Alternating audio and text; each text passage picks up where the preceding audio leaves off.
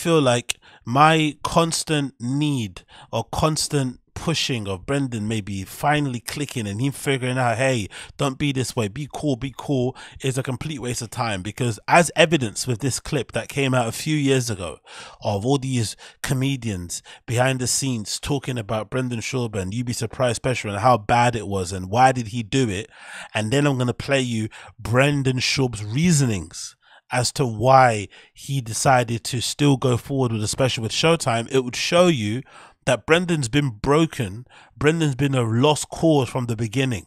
It was never going to get it's never going to get better because fundamentally the guy just is a bit, you know, it's a bit tapped, as we say here in the UK. So this is a clip featuring Irish Shafir, South O'Connor and Stephen Bryan, Buren, I forgot how you pronounce his surname. I'm speaking about Brendan Schaub and You'd Be Surprised and why he put it out. And then I'll play you a clip showing you of why Brendan Schaub said he put out the special. Let's play this. This is fucking hilarious, man. People failed him, you know. Let's go from start again. Let's go from start. I think some people failed him, you know. No, I mean, true. No, I mean, in a good way. If I was like his friend, I'd be like, I don't know if that's right. Ready? You know, like, yeah, that's all. I wasn't ready. It's national TV. You know what I mean? Like, I know, yeah. If that ever happened to me, I would be mortified, and I'd be like, "Why didn't anyone say anything? Why did they set me up for this fail?" Right, yeah, right. exactly. And not to dig on, but like Brendan Schaub, that's always been the critique on him when he did that hour. You special. don't have real friends, is the critique, or they would have told you. I've heard that multiple times, by the way, multiple times, and I think you either overruled them or didn't ask them, or they couldn't tell you. I'm a shit.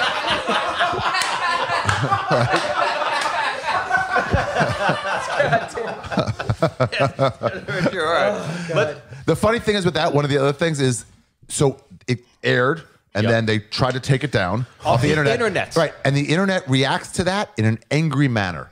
I don't think that's true, is it? I know my You'd Be Surprised law pretty well.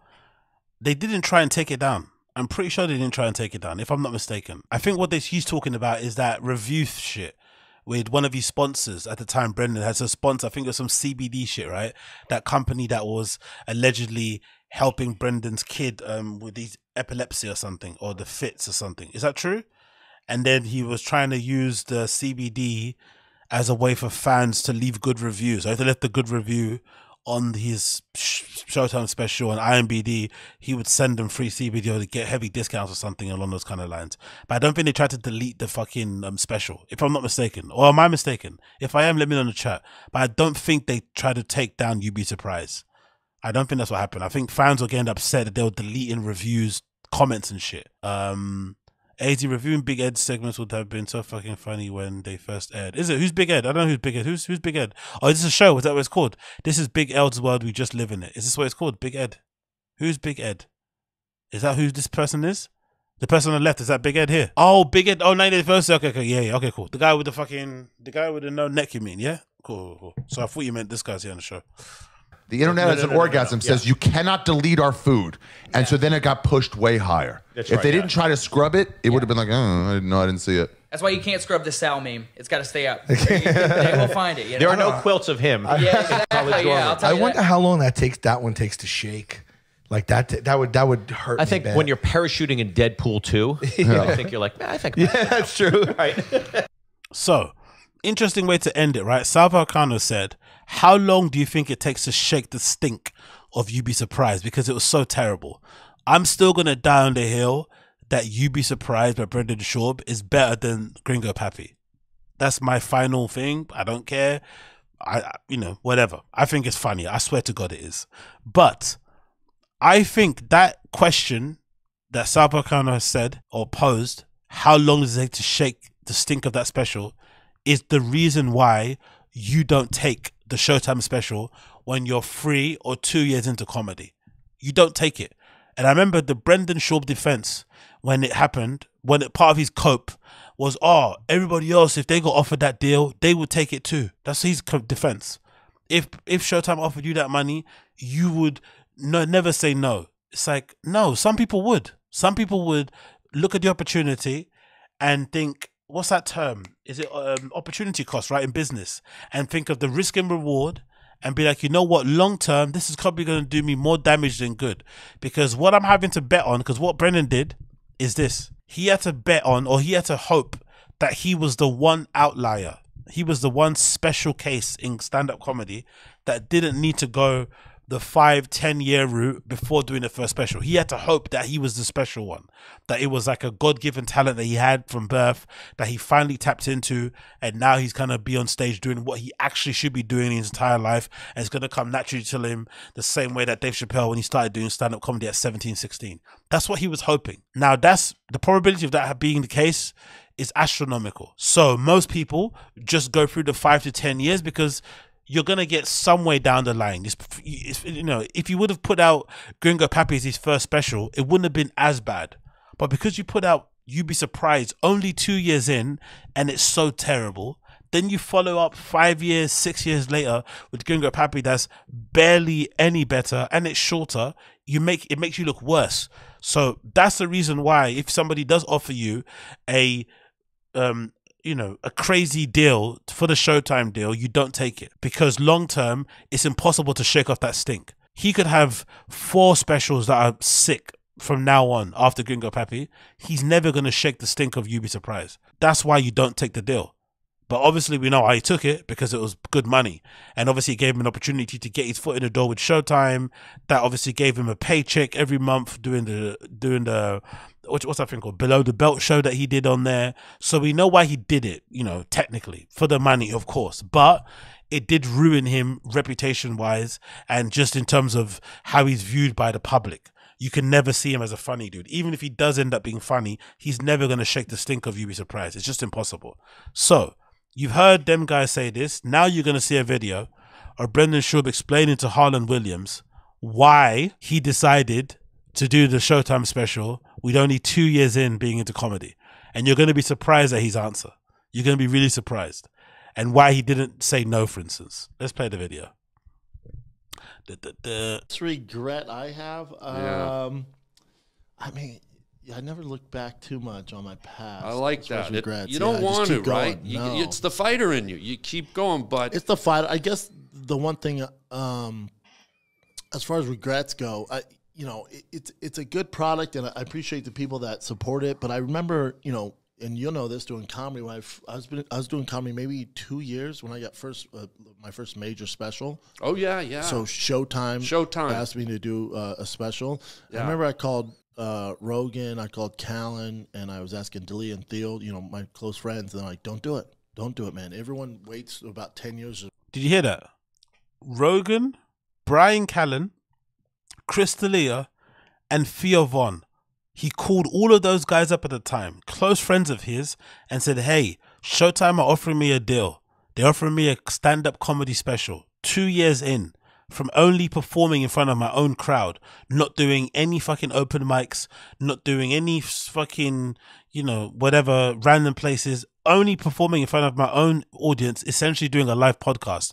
They gave me a Showtime special, which basically shows you that these executives, these companies are horrendous, isn't it? Right? Why would you give that guy a special when he's not been performing only for 2 years? Doesn't matter. They all tell him, don't do it. Joe Rogan, Bryan Callen, Chris D'Elia, Theo Von. They all tell him, don't do it. But he says, there's a reason for that. Oh, wow. And I was like, oh, they're just haters. They you know, they're mad. They didn't, which wasn't the case. No, they were trying to protect me. Yeah. Did you hear that? Rewind it. They're mad. They didn't, which wasn't the case. Don't do it, man. Everyone waits about 10 years. There's a reason for that. Oh, wow. And I was like, oh, they're just haters. They you know, they're mad. They didn't, which wasn't. He said, after Joe Rogan, Bryan Callen, Chris D'Elia, and Theo Von told him, don't do the Showtime special after 2 years. You're not ready yet. Wait until 5. You need more time. He said they're haters. At the time, he thought they were haters. He thought they were jealous that they didn't get the opportunity to do a Showtime special. At the time, Rogan had a special on Netflix. At the time, Bryan Callen's one before that one that came out was on another network. I think it might have been Amazon. At the time, Theo Von was doing bits and bobs here and there, but he was popping. His star was ascending. At the time, Chris D'Elia had a special, maybe on Comedy Central or somewhere else. So they're all successful in their own right. Maybe the only one that wasn't successful was maybe at that kind of level was maybe Bryan Callen. But he thought Joe Rogan was jealous of him and was hating. Theo Von was jealous and hating. Chris D'Elia at that time, jealous and hating. This is evidence to me why I think Brendan might be a lost cause, and why I might have to give up my Christian pursuit of hoping he just one day wakes up and stops being a douchebag. He thought those guys were jealous of him. Unbelievable. The case. No, they that were trying to wasn't the protect case. me. Yeah. Like, no. There's no reason to. Just keep working. You're doing great. There's no reason to put this out right now. I was like, oh, they're just haters. No. And then I thought, then you do it, and then I thought, oh, people would realize that I was the fastest ever to get a major network special 2 years in, which is insane. Yeah. And I thought people would realize that, man, only 2 years in was able to do an hour, and this was, as for doing it 2 years, pretty good. No. When you do that, you're entering the big leagues. By the way, that's a cope. And I wish I could have evidence of it and find it, but I don't. But I do remember the time he was getting annoyed and he was kind of boasting about the fact that he got the special so quickly. And he was also using it as a form of validation. I got the special quickly. That must mean I'm funny. That must mean I'm good at what I do. Like, it was like basically him being validated, him being stamped, him being approved, him being kind of made to feel like, yeah, I'm a legit stand-up comedian because I got a stand-up special. As opposed to, are you actually funny? Yes or no? That wasn't the case. It was more so, you haters don't know what you're talking about. Showtime wouldn't give me a special if I wasn't the funniest person in the world. So now he's trying to rewrite history because he's told the truth in the beginning. That's a rare instance where he let it slip and said the truth. The truth was all his friends told him not to do it. So to answer Sal Vulcano and everybody else on there with the previous clip, yes, he did have friends telling him not to do it. Joe Rogan, the most important person in his life who he speaks about more than he speaks about his own mum. Bryan Callen, a person that introduced him to stand-up. Chris D'Elia, a person that he's sucking off now even though he's got rape allegations around him and kiddie diddling shit. Theo Vaughn, another person who he tried to claim credit for in terms of his career, is a good friend with. All people that he respects and looks up to and played a pivotal part in his career, all told him, don't do it. The guy still did it. Why? Because he's a fucking redact. Lost cause. Absolutely insane to think people that are jealous of you. Yeah, It's Showtime. So you're there with the Sebastian had a special on Showtime. Yeah. Eric Griffin, Burrs on HBO. Like seasoned guys that have been doing it 20 years. Yeah. And that they were just trying to protect me. Yeah, they were. Yeah, they were. I can all they were. honestly back that up. Yep. Victim. No, not protect you. They were trying to tell you not to do it because it was a bad idea and it'd be terrible, and it was. Still, you'd be surprised, it's better than Gringo Pappy. But the other side of it, Brendan, is how do you say no? Like, imagine That's if where Joe I was. Rogan 2 years in, or me, or anyone, they said, hey, we want to, you're too new to not know that it's probably the wrong move. You're like, oh my God, this is... Harland Williams is a good guy and he's trying to be really fun and really help him out. But this is not a good excuse. Brendan had the advantage that nobody else had. He had seasoned comics around him.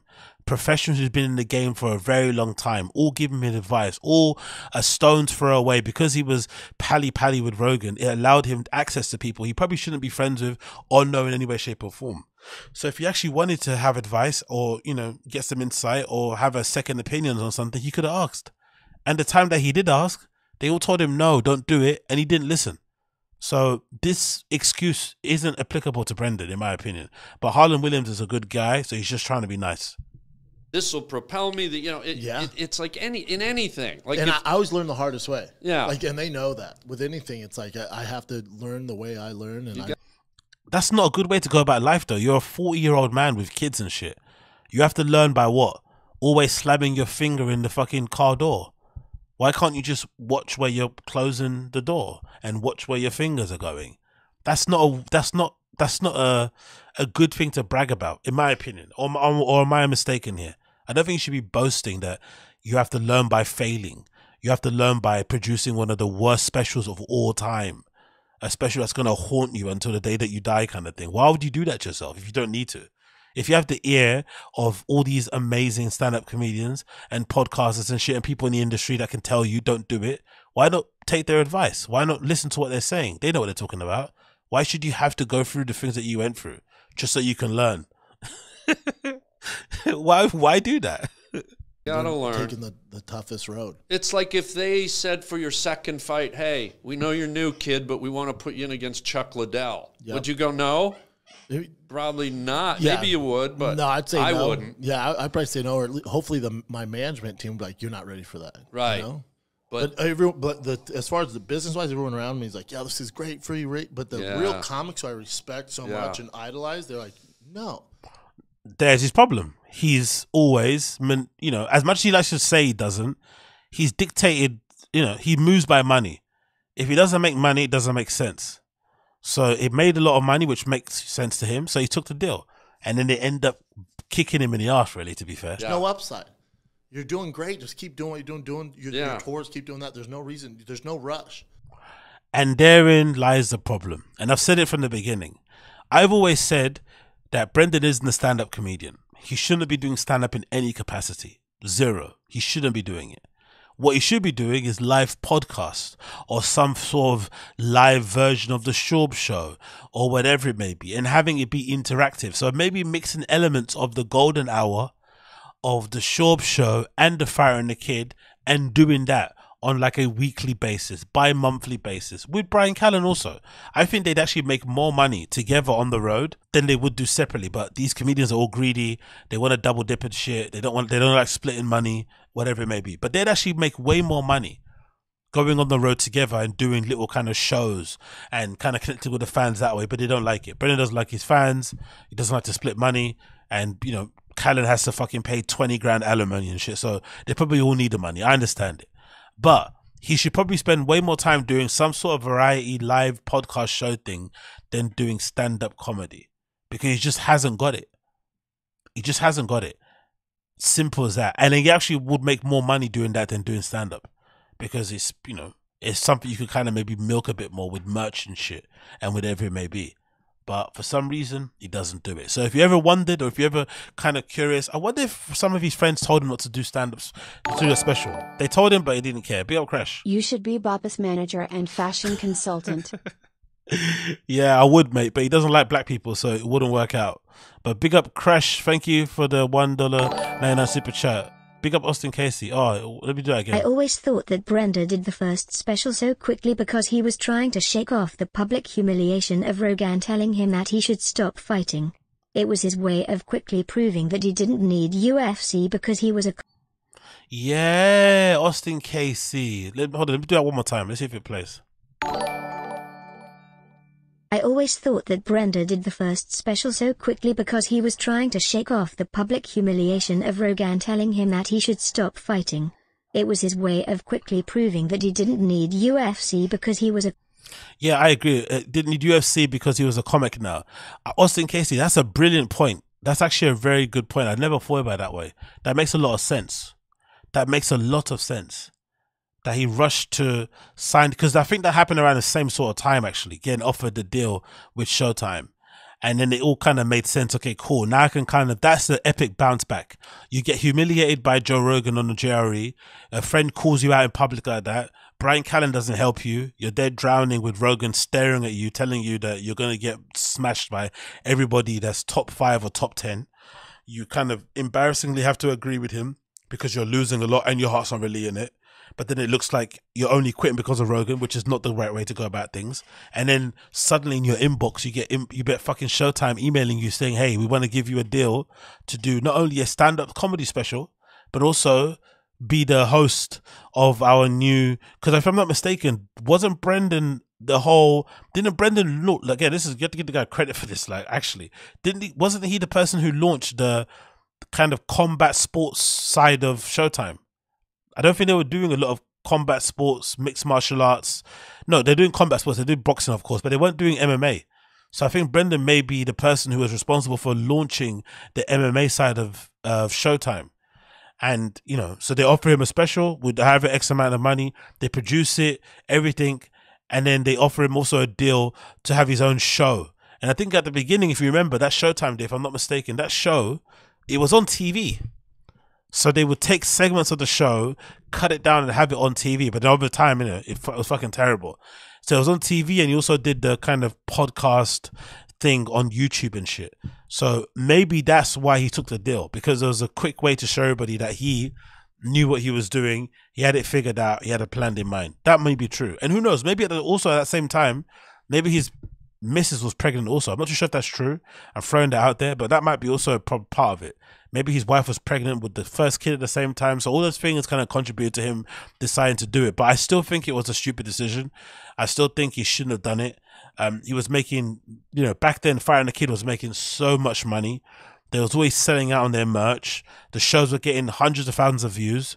He didn't need to do that so quickly. He wasn't like he was broke or anything. In my opinion, from what I understand, he could have just chilled out a little bit, done a couple of live shows, banked that money, and then moved on. But, maybe I don't know what I'm talking about. Maybe I don't know what I'm talking about.